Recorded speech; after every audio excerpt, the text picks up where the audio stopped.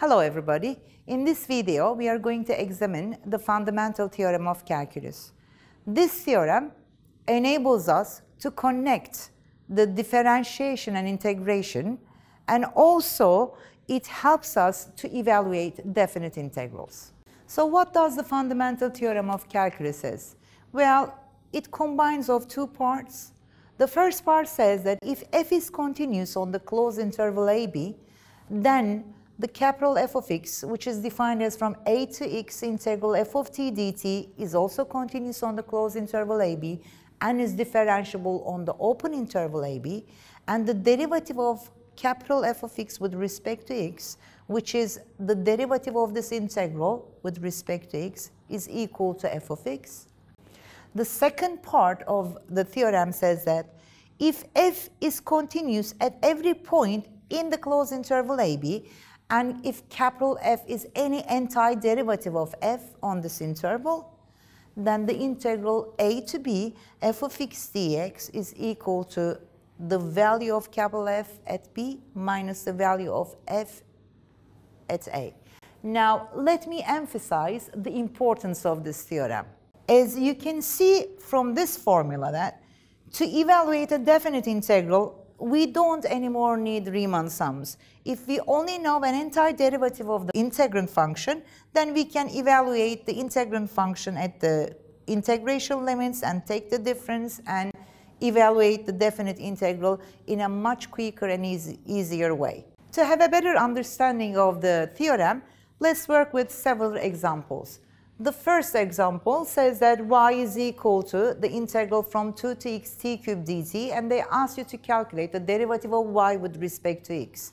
Now, this is an integrable function, so I can integrate it, but instead I'm going to use fundamental theorem of calculus. Now, I will take the derivative of y with respect to x, which means the derivative with respect to x, t cubed dt. Now, if you look at the formula here, actually it is equal to the value of the integrand function at x. So here we go. Here a is 2, a constant. Your integrand function f of t is t cubed. We already know that this is equal to f of x. Well, if f of t is t cubed, then f of x is equal to x cubed.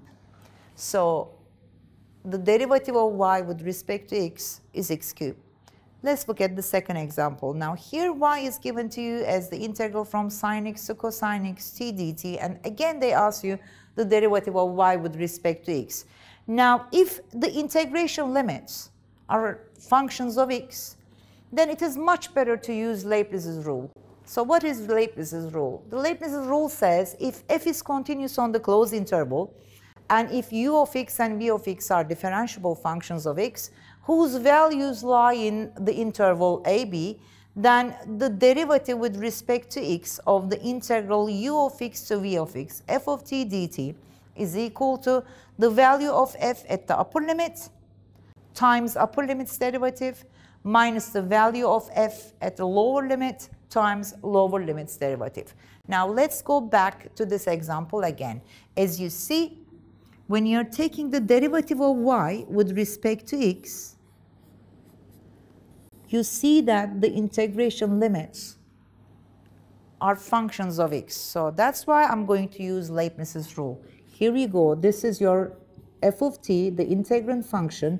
I know that by Leibniz's rule, this is equal to the value of f at the upper limit times the derivative of the upper limit minus the value of f at the lower limit times the lower limit's derivative. So, now look, if f of t is t, then f of cosine x is equal to cosine x. The derivative of cosine x with respect to x is minus sine x minus f of sine x is equal to sine x.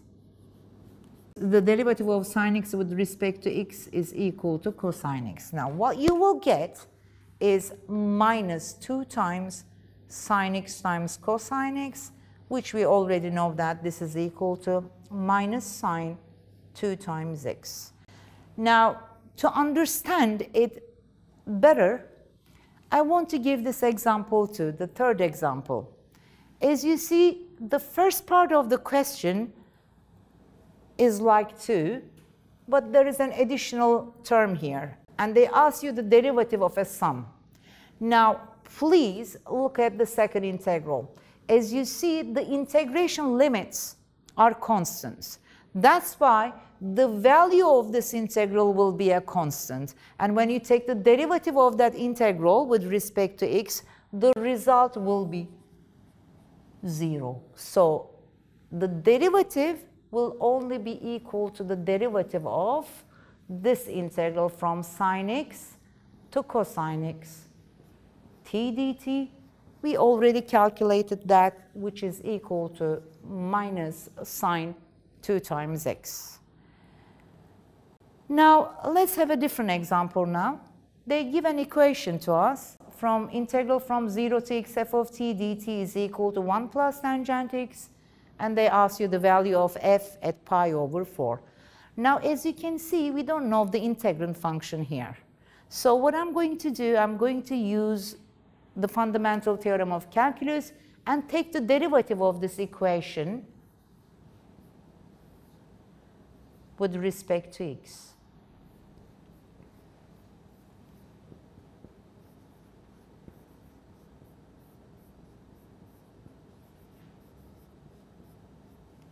For the left-hand side term, I will use the Leibniz's rule or fundamental theorem of calculus. The value of f at the upper limit, which is x, times upper limit's derivative minus the value of f at the lower limit times lower limit's derivative, which is equal to the derivative of 1 is 0, since it is constant. The derivative of tangent x is secant square x. Now, as you see, the derivative of 0 is 0, and the derivative of 1 is, the derivative of x is 1, and that's why you will get that f of x is equal to secant square x. They ask you the value of f at pi over 4, which is equal to secant square pi over 4, which is 2. Now, let's look at these last two examples. These are more difficult than the others. For this one, and they give us that for every x, the integral 4 to x, f of t dt is equal to f square x, and they ask us to find the function f of x. Now, as you can see, we don't know the integrand function, so this is quite difficult than the rest. Now, let's take the derivative of this equation.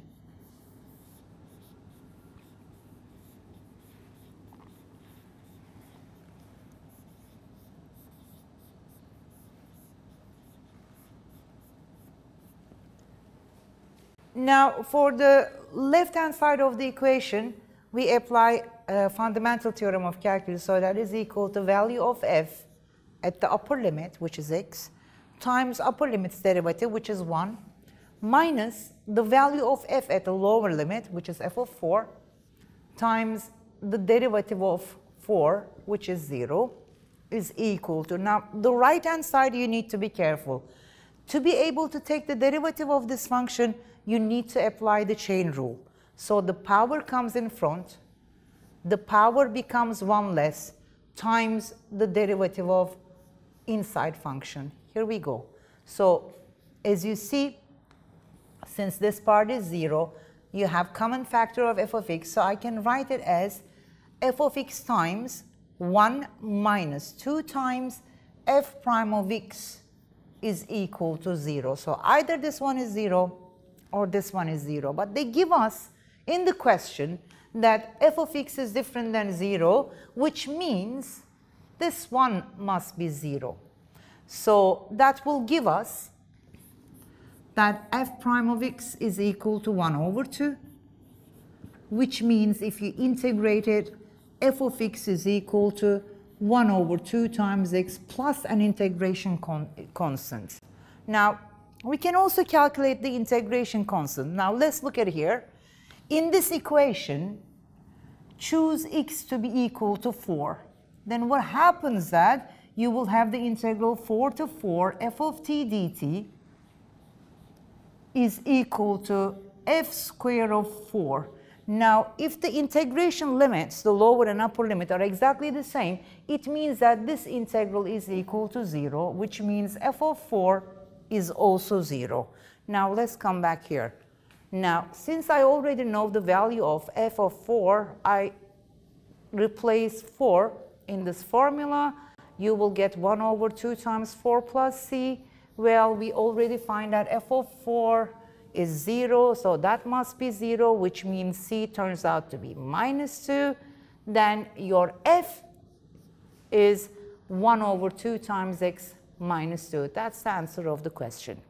And for the last one, you need to think a little bit more.